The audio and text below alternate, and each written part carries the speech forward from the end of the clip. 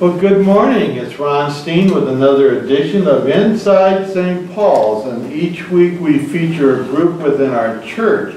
And today we are with the BeFriender ministry, and they meet on the third Tuesday of every month. They are a great ministry within our church. They reach out to people who are suffering from a loss of a loved one, or divorce, or loss of job. And they care and they listen, and they just do a great service to the community and to our church. And we have Lucille Bradley here. And Lucille, tell us a little bit about the BeFriender ministry.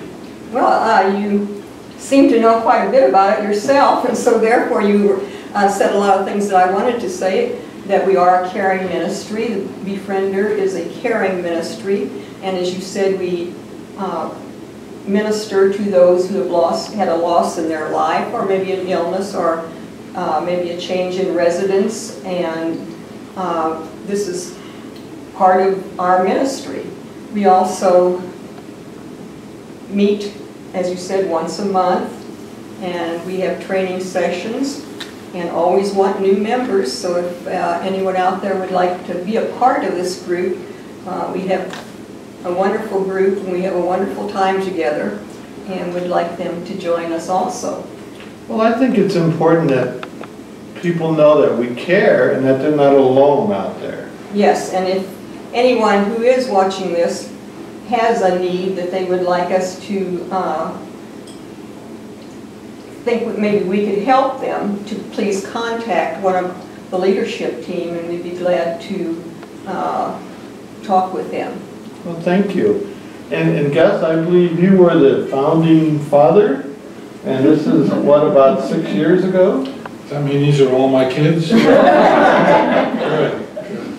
About 6 years ago, we gathered a leadership team and had training up in the Twin Cities in the middle of the winter, would you believe. It was an opportunity to get to know the program and understand it. The training is specifically to train leaders so that when we came back home, we would be able to train other folks. And we're fortunate at the present time. We have 17 trained BeFrienders. 15 of them are active at the present time.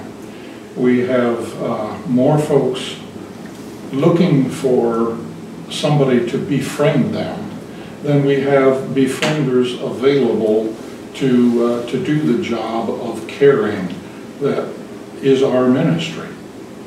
And you spend how many hours a month with this individual that you're helping? Each BeFriender has a 1-hour visit each week that they spend with their befriendee, and then we come together, as you mentioned, on the third Tuesday of the month in what we call our Making Meaning session. This is a time of continuing an education through case study, where we look at our own ministry and understand how we can become better persons, better caregivers, and it is a focus also on our spirituality as individuals, sharing our faith through caring. I just think that's so great. I really do.